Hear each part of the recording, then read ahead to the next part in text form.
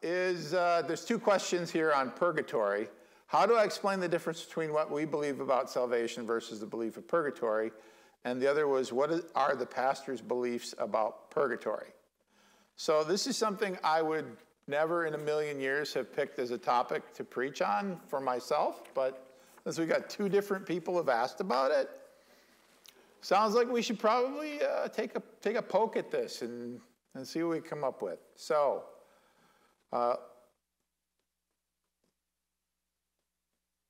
in their classic song, Wish You Were Here, Roger Waters of Pink Floyd sings, "So you think you can tell heaven from hell?" And I'm like, yes, I do. I think I can tell the difference between those. And as I jump into talking about heaven and hell and purgatory, I'm going to start out with just some basic scriptures and kind of cover what heaven is, what hell is, and then where purgatory fits. Is it real? Is it not real?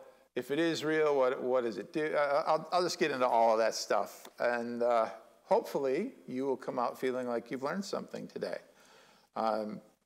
Genesis 1:1 through 5. In the beginning, God created the heavens and the earth.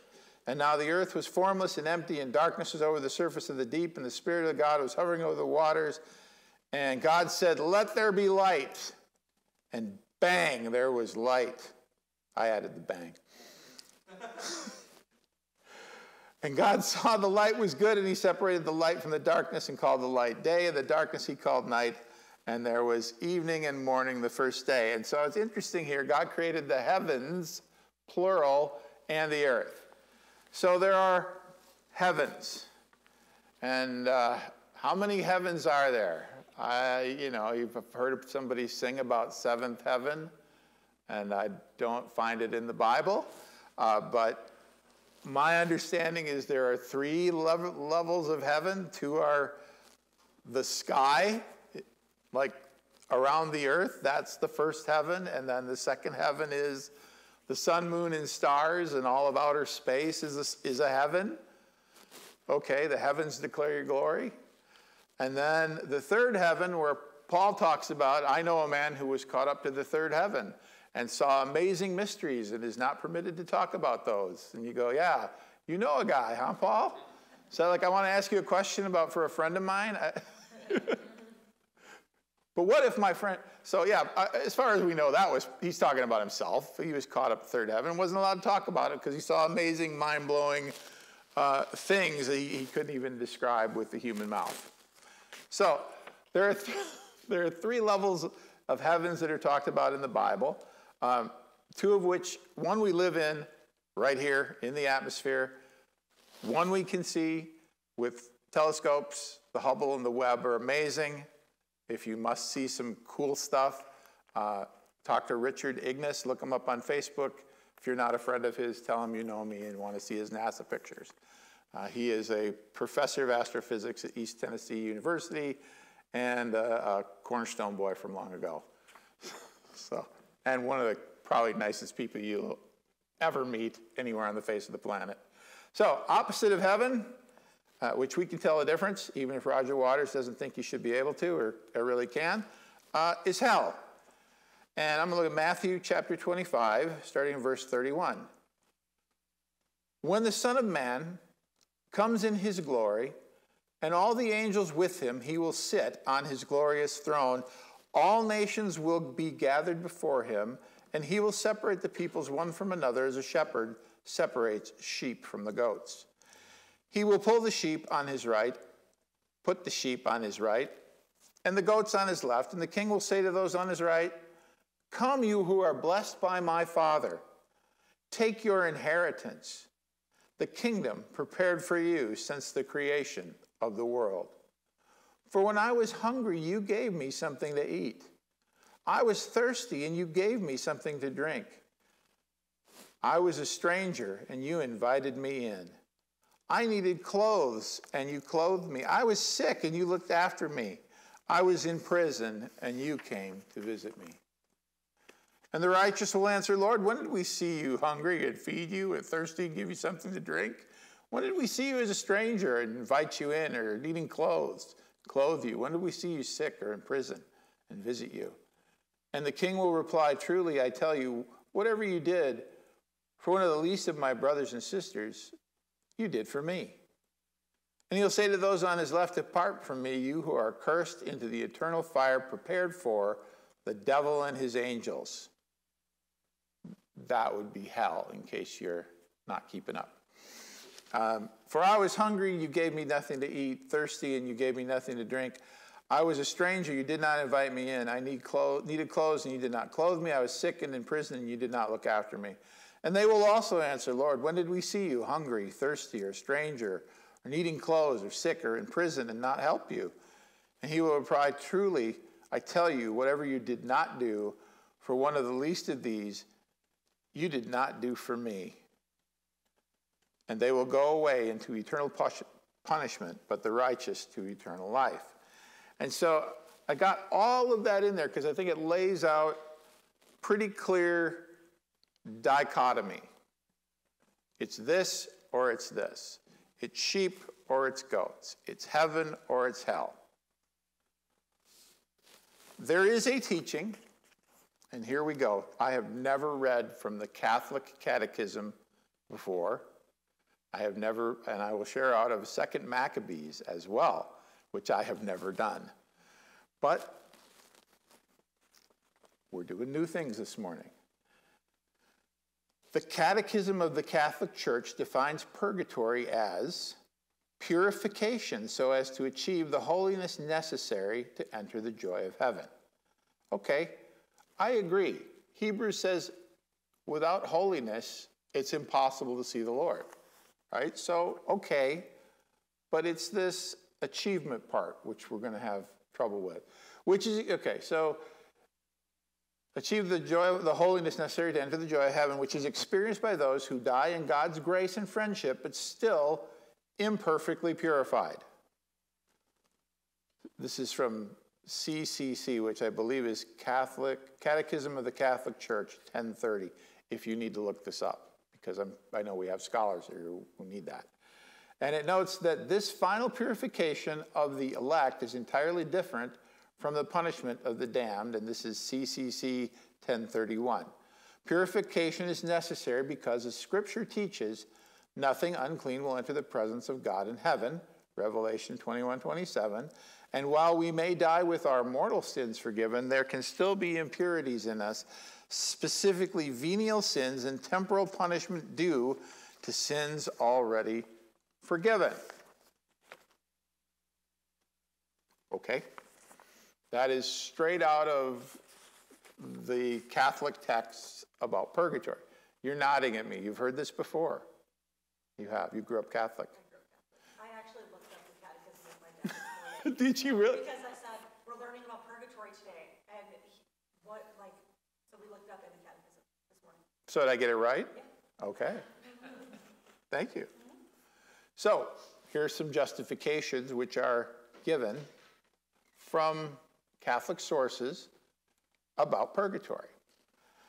Luke chapter, and a couple from Luke chapter 12. It says, when we die, we undergo what is called the particular, I believe this is from, it's still from Catholic Church. I've got some Augustine quotes later. So when we die, we undergo what's called the particular or individual judgment.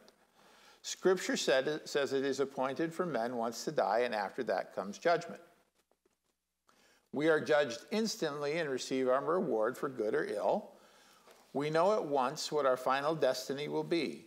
At the end of time, when Jesus returns, there will become the general judgment, which the Bible refers to, for example, in Matthew 25, 31 to 32, which I just read to you guys, the sheep and the goats. Before him will be gathered all nations, and he will separate them from one another as shepherds separate sheep from goats. In this general judgment, all our sins will be publicly revealed. Yay. Augustine said in The City of God that temporary punishments are suffered by some in this life only, by others after death, and by others both now and then, but all of them before the last and strictest judgment.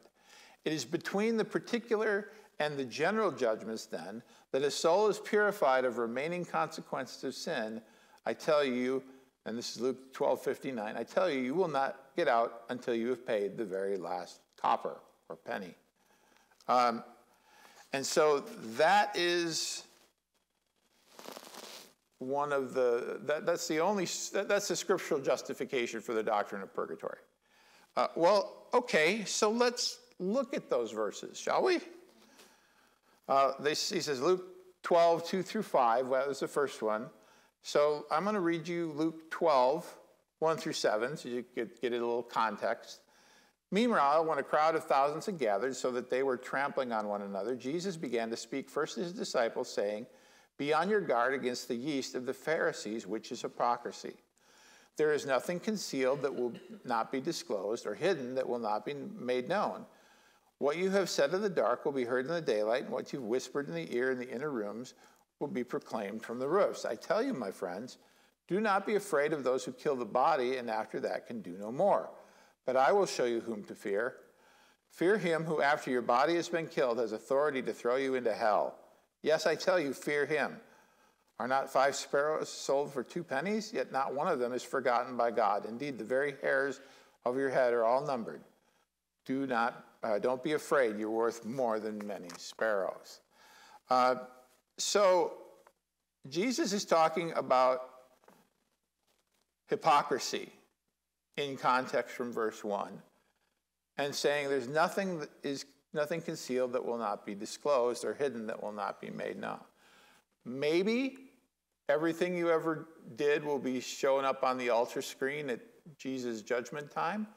I don't know that scripture is really teaching that. I think as I read it, that what's being taught is if you are acting in hypocrisy, it's going to get exposed. If you're preaching holiness and you have a few girls on the side that you keep in various houses, that's going to come out.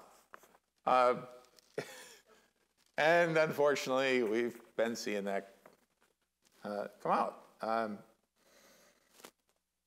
I don't know that that's talking about all of everything you've ever done is going to be broadcast. But even if it is, even if that's true, is this talking about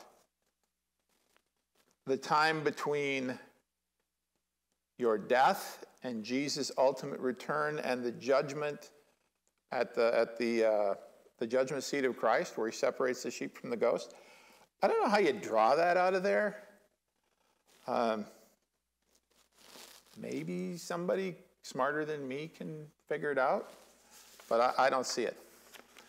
But I don't see that being like an interjudgment period where you go through this judgment and that judgment, and then you still got sins to pay for. And I'll get to that part a little later. Luke 12:57, the other piece that they said, why don't you judge for yourself what is right? As you are going with your adversary to a magistrate, try hard to be reconciled on the way, or your adversary may drag you off to the judge turn you over to the officer, and the officer throw you into prison. I tell you, you will not get out until you paid the last penny. This is just a parable Jesus is giving, some wisdom, at a time when they had debtor's prison. So to say that applies to purgatory, I don't see how that applies to anything other than, if you're going to court, try to get it resolved. Try to settle things without winding up in debtor's prison. I just don't see it being spiritualizable to something else. So, third thing. Well, here we go. 2 Maccabees. The verse they want me to read you is verse 46, and that will be the one I finish with. Why are we including 2 Maccabees? Because, I don't know, this is what the Catholics use. That's why I'm referencing it. But it's interesting that Second Maccabees and First Maccabees are talking about the time of the Maccabean rebellion. Amazingly, that's why the book's named that. And that's not part of the Jewish Old Testament. That's not part of the Jewish canon at all. So why is it part of the canon for some other groups? I don't know. These are too hard for me. No, there's reasons, but not in the scope of what do we believe about purgatory. But man, it's hard. It's a hard thing for me to buy that it wasn't part of the Jewish canon. It wasn't part of the Septuagint, which is the Greek Old Testament, which was what was used by the Jews at the time, and therefore by the infant church as the scriptures.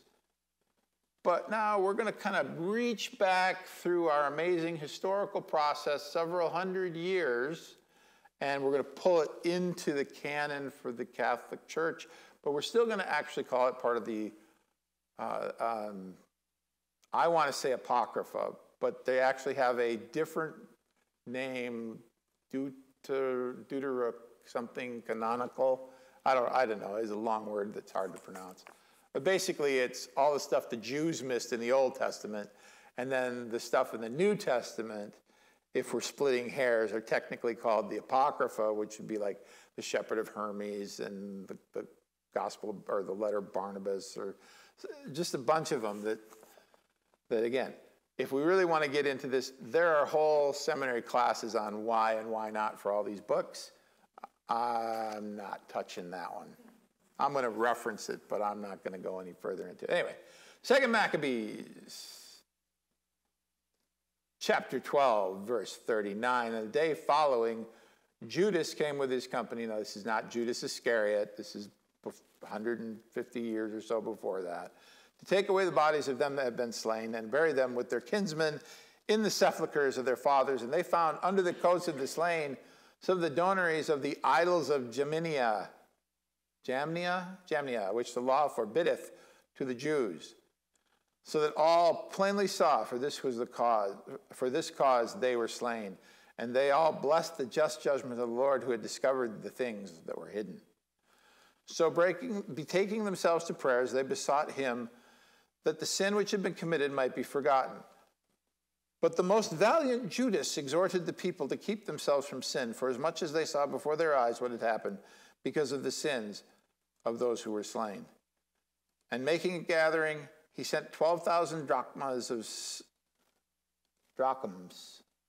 of silver to Jerusalem for sacrifice to be offered for the sins of the dead, thinking well and religiously concerning the resurrection. For if he had not hoped, this is in parentheses, for if he had not hoped that they that were slain should rise again, it would have seemed superfluous and vain to pray for the dead. Well, yeah. And because he considered that they who had fallen asleep with godliness had great grace laid upon them, it is therefore holy and wholesome thought to pray for the dead, that they may be loosed from sins. Okay. Without regard to whether this belongs in the canon, that makes no sense. These guys were caught with idols. And according to the first paragraph, they were struck dead because of the idols. And in the second paragraph, they're saying, well, they were in a state of grace. I'm sorry, you can't have it both ways. God doesn't kill you because you're in a state of grace. That doesn't make any sense. Can you imagine? Let's go back to the Old Testament, to the closest thing I can think of, which would be Achan taking stuff from Jericho, right? What happens? Well, they lose the next battle. Everything goes bad. Dogs and cats living together. It's horrible. And then Israel loses their next battle, and they're like, what's up, God? You said we would win. And God comes back, and he goes, there's sin in your camp. You haven't obeyed the word of the Lord. And they go through this whole lottery process, and they zoom down, and they find this one guy who has taken some stuff that he shouldn't because he thought he would like the silver. And people died because of that, right? Do we see anywhere in that story? Well, what happens? Then they come out and they stone him to death, hit him and his whole family to death. I think that's before the earth opens. That one's a little later for Korah. That's really cool. But they delete him. Or what's the current generation? They unalive him with rocks. Right? Because God tells them to. And then the camp is clean. They go on. They start kicking butt and taking names again. And everybody kind of goes, yeah, I think God might be serious when he says, do this or don't do that. We probably should really actually do what he says. Or not do what he told us not to do. Right? There's nothing in that story that says, but Achan died in a state of grace. Because obviously, you know, he'd come through the Jordan River. He'd been part of the Battle of Jericho. He'd been part of that army that saw the walls come down and didn't lose a single person in the battle. Did he die in a state of grace? I don't think so. I think you're really reaching for straws, trying to take a story like that and say, well, yeah, the Lord exposed these idols that these guys had taken, and he'd struck them. That's why they were struck down. And now we're just going to go, Lord, can you just forgive them? That would be awesome. Here's some money. But this is the passage out of the Apocrypha, and I'm going to use it generically like most of us do. The extra books in the Catholic Bible. But this is how they're saying Purgatory exists. No, I don't see it. Not at all. I think this is confused. In fact, I think this is one of the reasons that Second Maccabees isn't in the canon, because it seems to just be contradictory on its face here. But like I said, that's not my area of expertise. So, since we're talking about weird things, let's look at 2 Kings 13:21. We got that one on your list there, Greg? Pop that up. Yeah. Once, while some Israelites were burying a man, suddenly they saw a band of raiders. So they threw the man's body into Elisha's tomb. And when the body touched Elisha's bones, the man came to life and stood up on his feet. Now, that's pretty cool, but that's also a major head scratcher as to what it means, or why that would happen. So, anybody else read that and went, wow, I wonder what that's all about? Yeah. Just me. Okay, so so how many of you have heard about a practice called grave soaking or grave sucking or any of this? That's the verse that they point to, and they go, wow, man, when somebody who's really close to God dies, there's a residual anointing that stays there, and we can go and get it. Because this one time. Please don't ever do that. Ever. It seems like necromancy to me. It seems like you're using like witchcraft with the dead. Please don't even. Okay, God did something cool once. Wow. Just let it be something cool that God did, and don't try to build a whole doctrine and practice off of it. Another one, so like when Jacob is tending his father-in-law's flocks, and the father-in-law says to him, okay, your wages will be the striped ones and spotted ones, and he takes some branches and he cuts stripes in them and puts it in the water troughs, and he's doing magic. He's doing sympathetic magic. Don't do that. And don't look at the Bible and go, well, Jacob did it. Yeah, Jacob did a lot of dumb things. He married a pair of sisters. That's a dumb thing to do. Don't do that. In fact, you get later in the law, and it's explicitly said you don't get to do that.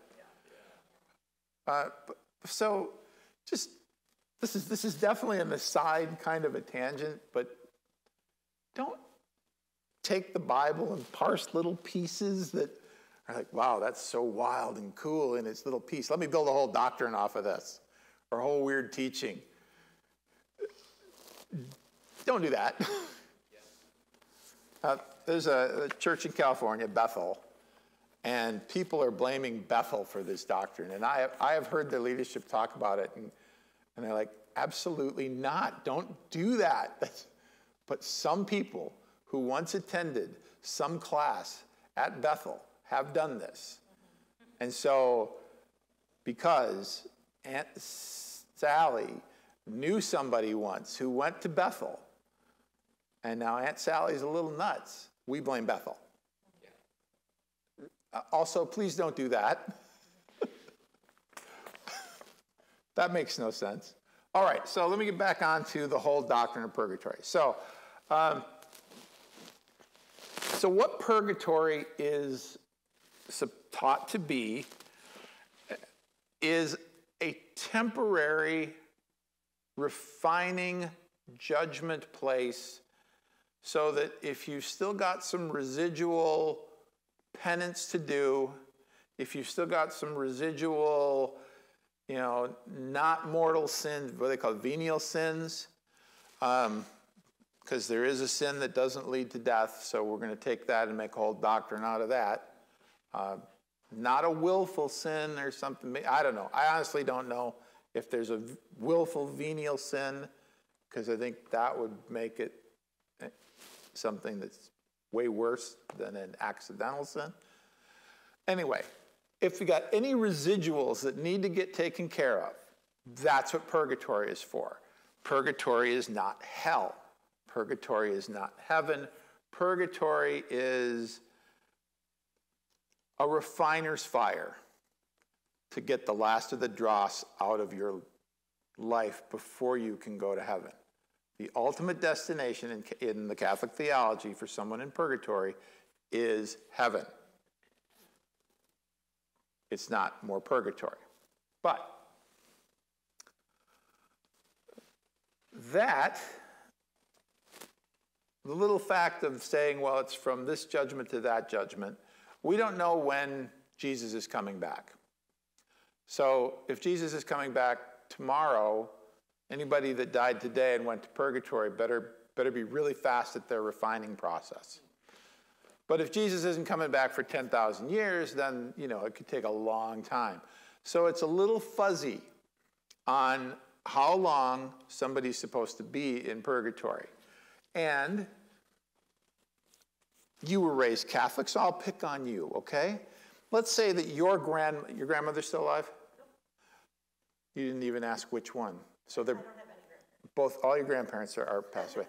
And you follow this doctrine, hypothetically, and you hear that grandma is in purgatory and she's suffering. So first of all, you'd have to know that she's ultimately going to make it to heaven. So you'd have to have some reason to believe that she wasn't Margaret Sanger or something, right? If you don't know who Margaret Sanger is, go check the internet. Planned Parenthood. She founded Planned Parenthood. So, assuming that you actually have a reason to believe that the grandma is in purgatory, not actually in hell, then the Catholic Church has a doctrine of something called supererogation. Anybody heard that phrase before that's not on staff? You know what that is? Okay, well, we cover this in our Church History 3 class. Supererogation is the idea that the doctrine that the saints, and especially Jesus, lived more righteously than they needed to cover their own salvation. And because they did that, they have created this deposit of virtue and righteousness over here that is above what they need, hence the prefix super. And as it turns out, when Jesus said, whatever you forgive on earth is forgiven in heaven, he gave authority to the church, and specifically, of course, to Peter, because on this rock I will build my church. And the Roman Church claims Peter as the first pope, even though I don't think there's historical evidence that he was ever in Rome. But we'll let that go. And so the Pope, or his agents, as he sees fit, can dip into this pool of super abundant virtue to release people from suffering time in purgatory by balancing off what the suffering that they're going to go through in purgatory, which is interesting. They can't balance them out of hell. They can only balance them out of purgatory. And so the church has come up with ways of deciding who gets this extra resource applied to them. And if you want to guess, it would be usually, show me the money, Jerry. Now, this is a doctrine that still exists. Yeah. My parents did that for my son Matt because he was alcoholic. So my mom told me they were paying for several masses for him to pray to get him out. Mm-hmm. And that's another one, praying for them, doing masses. That's another way that they do that. But there's one, and I have a picture of one on my phone, and because it has the names of the people on it, I'm not going to pass my phone around. And I didn't get the edited copy to the sound booth to display, but they're still doing this. And the people whose house I was in and took a picture of the indulgence on their wall, because they had it there proudly displayed. It's in my neighborhood in Janesville. Might even be in the house I bought. Might have been in the house I bought.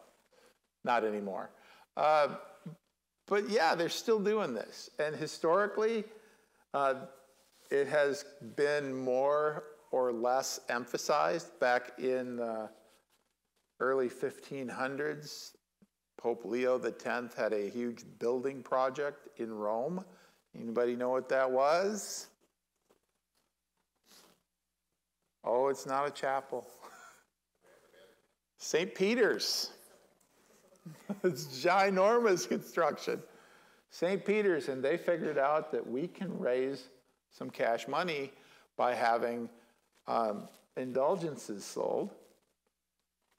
And so they released the monks to go ahead and do a fundraiser, and they didn't do no walkathon. They weren't doing car washes. They were selling indulgences. And right around that time, there was this monk by the name of Martin Luther who had just gotten a revelation that the just will live by faith, the righteous will live by faith, and there was quite a debate between him and the first sales weasel documented to man, a monk by the name of Tetzel, who would make up little jingles like it works better in the German, sobald das Geld im Koffer klingt, die Seele ins Himmel springt, which is as soon as the money rings in the coffer, your soul will spring to heaven. The soul's released from purgatory, spring to heaven.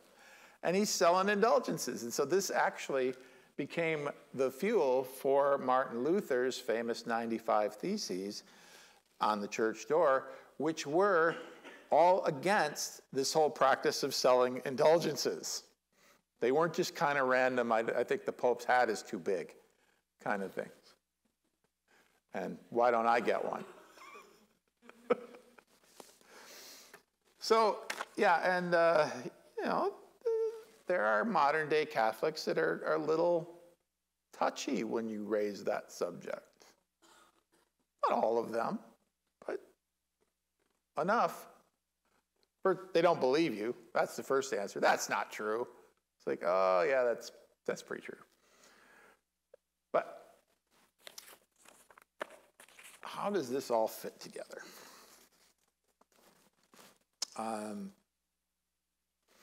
Well, you had it part of the culture for so long the idea that there is a purgatory. I actually use the phrase now. Used to talk about being in hardware hell when my computers didn't work. But now I talk about I'm in hardware purgatory because at least there's hope for escape. It might be thousands of years, but eventually I'll get out. Whereas if you go to hell, you're done. Is it Steve Miller, big old Jedi liner? Things you got to go to hell before you get to heaven.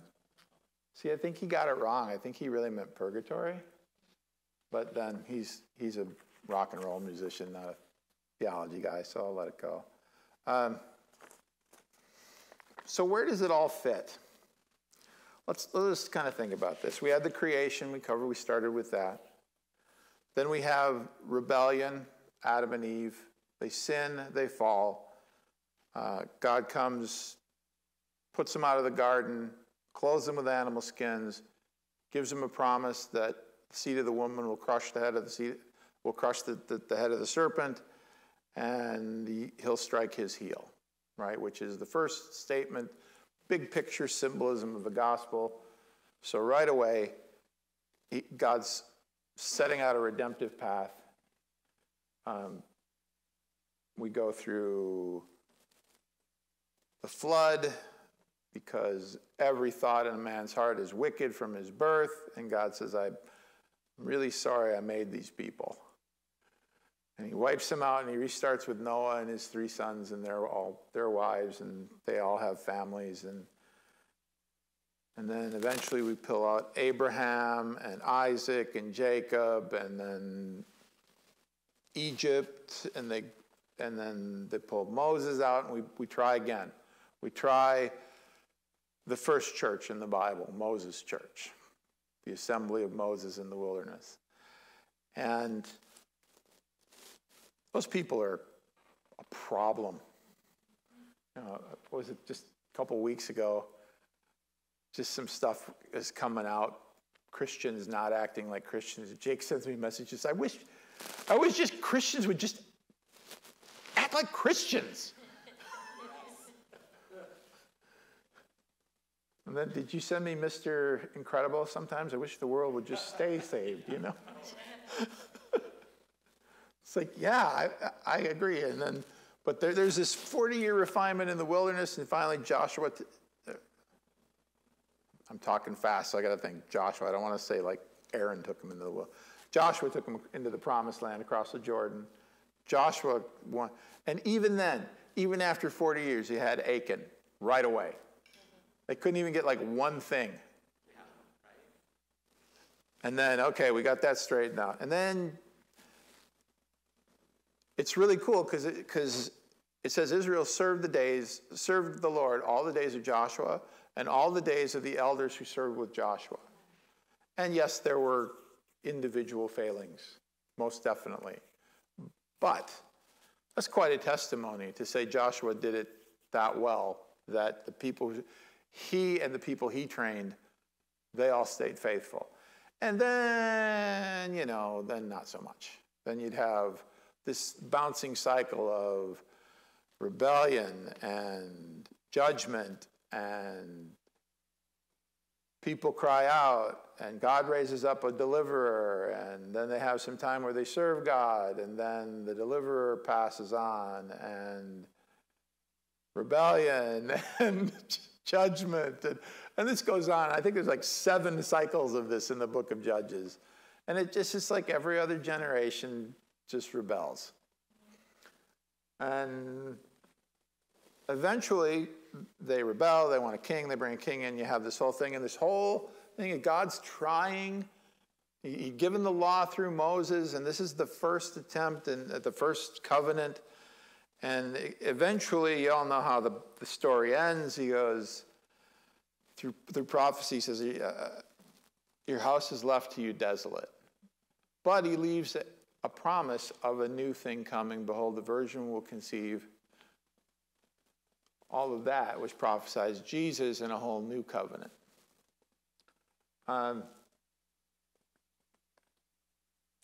In that time in the Old Testament, and we're, like I said, we're talking about odd things this morning, there is another one of those cool Bible words that nobody really knows what it means, and that's Sheol.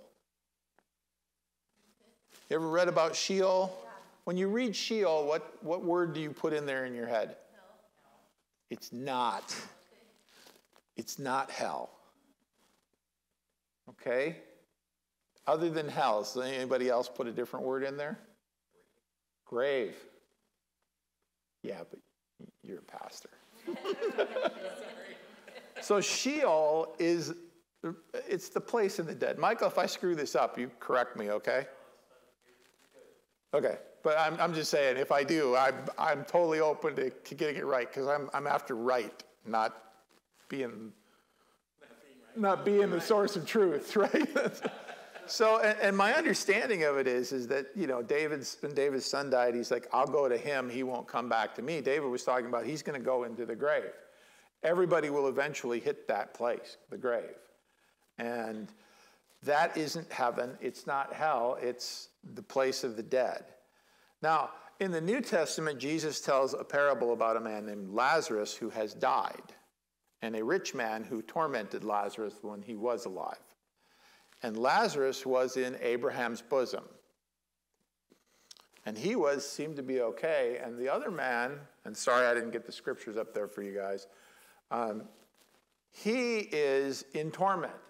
And he cries out to God and says, could please send Lazarus to dip his finger in water and bring me something to cool my tongue? And the answer is, nope. You have received your judgment. Well, could you resurrect Lazarus and send him to my brothers so they don't wind up burning here with me?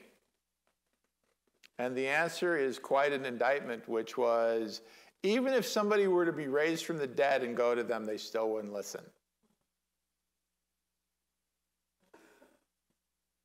That's quite a smack there, but okay, so this is before Jesus has been raised. Before he's died, obviously, so it's before he's been raised. And it seems like there is a distinction made between Abraham's bosom, or paradise, and the place of the unrighteous. And that's my understanding, is that Sheol. Sheol actually had a couple of parts, like Hades in the Greek mythology. And that's the closest I can come to finding something purgatory-esque in the scriptures. However, I think Jesus changed all of that when he descended to the grave, and it was said that he preached to the spirits in prison. And this is something I heard Ern Baxter teach many years ago, and it really kind of changed my thinking about this, that he said to the spirits in prison, on the one hand, you are rightly condemned because you have rejected the truth. And to the others, he says, I'm going to take those keys from you, Satan, from the one who had the power of death, and he's going to take those, and he opens up the other side, and he leads captivity captive. And he brings these prisoners who've been awaiting his promised coming and redemption.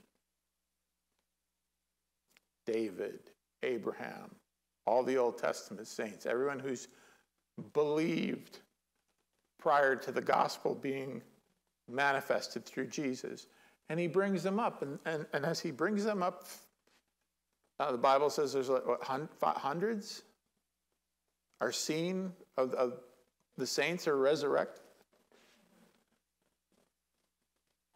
and seen in Jerusalem. Well, we haven't seen that since because there's no need for that.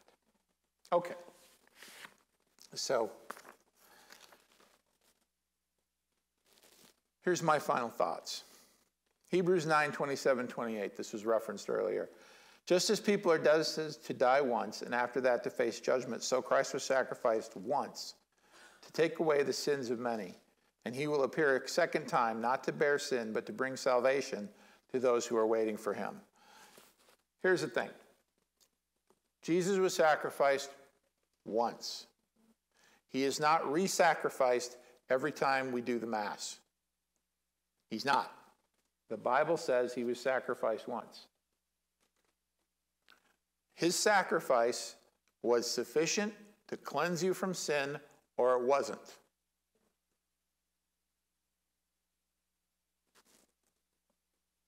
If it wasn't sufficient to cleanse you from sin, you have no hope. If it was sufficient from sin to cleanse you from sin, it's sufficient. It's enough. So either it was enough or it was not enough. And if either way, you don't need a purgatory.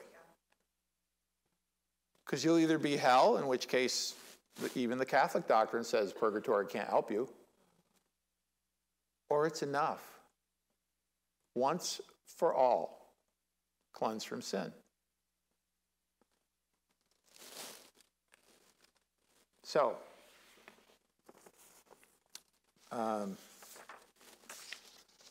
Corinthians chapter 5, starting in verse 1. We know that if our earthly house of this tabernacle were dissolved, we have a building of God, and a house not made with hands, eternal in the heavens. All right.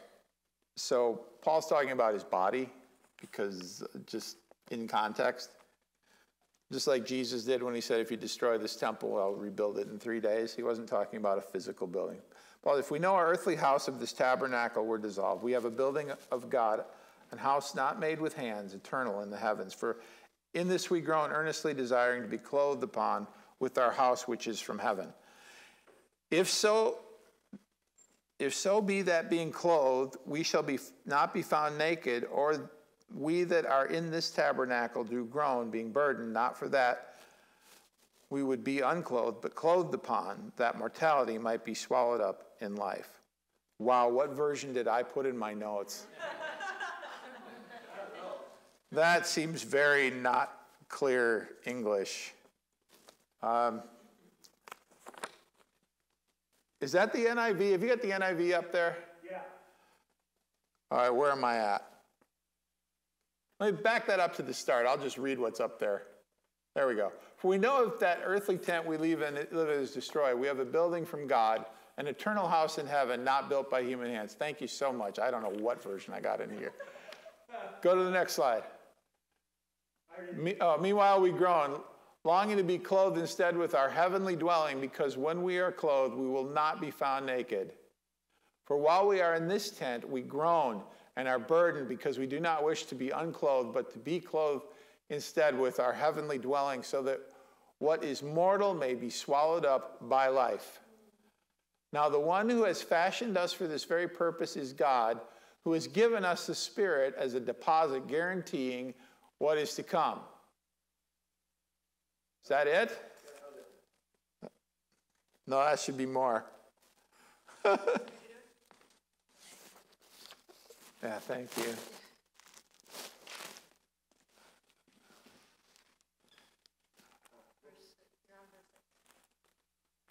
I'm on verse 6. She's got lots of ink underlining stuff in here, son.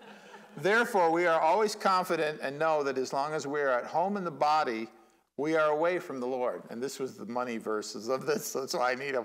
For we live by faith, not by sight. We are confident, I say, would prefer to be away from the body and at home with the Lord, so we make it our goal to please him, whether we are at home in the body or away from it.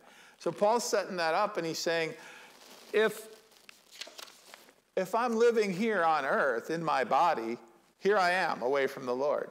But if I die, I'll be present with God in my new home, in my new tabernacle or new body. So absent from this body, I'm present with the Lord. Where's purgatory? Because it doesn't seem like, well, I guess you could say, well, obviously Paul's a saint. He was putting extra virtue in, so he'd get to go straight to heaven. Yeah, but that's called begging the question, because you've assumed the answer, and now you're interpreting the facts to suit the answer you've already decided on. That is not implied in the text. It's not implied anywhere. And he's talking not just about himself. He's making a general statement. This is how it is for all of us. Right? So again, I don't see purgatory. I'm willing to. Look, really, I am. I want to find the truth, but I just don't see it in here. I see, in fact, the opposite, that it's a binary choice. You're a saint or you ain't. Absent from the body, present with the Lord. Away from the Lord, present in the body. There's no other choice.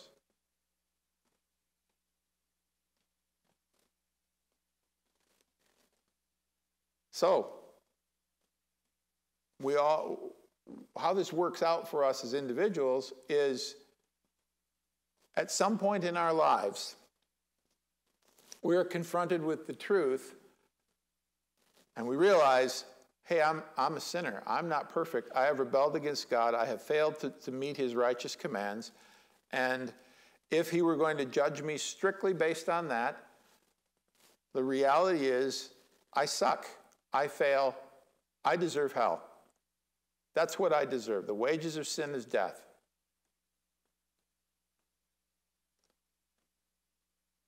But thank God for his gift, that Jesus came and laid his life down for me. And then we say what? Okay, I receive it. It's all it's going to cost me is everything. But instead of hell, I get heaven. Instead of torment, I get peace. Instead of confusion, I get clarity. Instead of meandering and wandering and wondering what's going on, I get to have purpose in my life. So really, all the stuff, this is what Paul says, everything I counted as gain, I count as loss. Those things are worthless. And I just chuck them aside for the surpassing goodness of knowing God. And that's what it is. And then it's interesting. We're talking in our men's group on Friday. Boy, we had a lot of great stuff.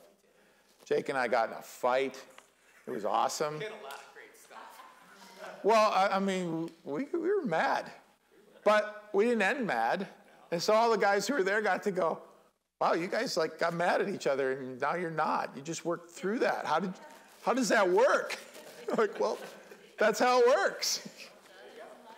You know, that's reality. Sometimes it happens. But we get through it, and we go on. We go on from that. And but one of the things we got into there is we're going through this book by John Bevere called Killing Kryptonite, and he's saying, look, we're trying to adultery-proof our relationship with God, right? And here, what do you do to do that? And he's going through, what was the list? You got to be in the Word, you got to pray, you got to have fellowship, and we've got all of these things. And I thought, those are all great things. Those should be the fruit of your relationship with God, not how you get to a relationship with God. It's cart before the horse. So you could say, okay, you're not doing this, then I question whether you have a relationship with God. If you are doing them, I'm going to ask you why. Who are you trying to impress, right? Are you trying to impress me? Are you trying to impress Jake? Or are you trying to impress God? And the reason I ask that is because, I did all of those things. I wanted to be a radical, man. So you have to read your Bible an hour a day. You got to pray an hour a day. You got to pray in tongues depending on whether you were radical or super radical. It was 30 minutes or an hour a day. There was this pastor out in the West Coast, Phil Bonasso. He's like, man, if you haven't read your Bible for an hour every day, don't even bother to come ask me anything. because you aren't doing the basics. And so you can get into all this stuff. Now, all those things are great. But I don't spend time with my wife to impress her by going, check the little box, I took you on a walk. Actually, I joke about that with her because that's her thing, is going for walks. But we don't spend time together as the goal in and of itself. We spend time together because we want to.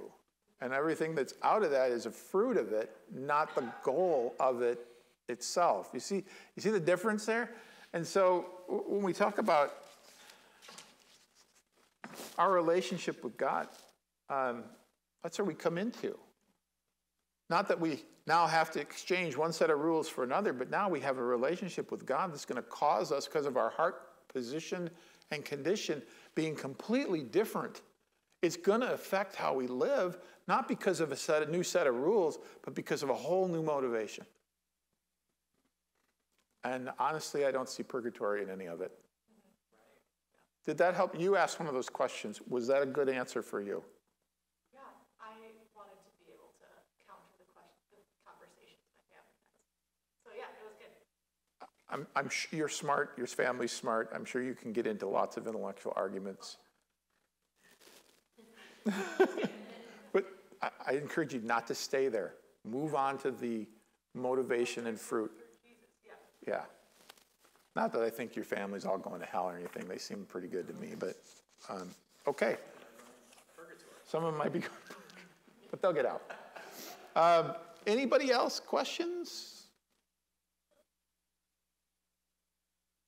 All right. Any other short ones you want me to hit, Jake? It's about quarter. I thought short people. Not short people, short questions. I can't remember all the questions. We're probably good. Okay. Thanks, guys. It was fun. Let me just quick pray and we'll let you go. Lord, thank you that your sacrifice was once for all time, that your blood is sufficient to cleanse from all sin, to purify our consciences from sin, not just click a legal box. God, I pray this morning that we would be even more stirred up to know you, to carry out your kingdom, to see your kingdom come and your will be done here, and that everything we do, everything, the words of our mouth, the meditation of our heart, it would be pleasing to you, Lord. Amen.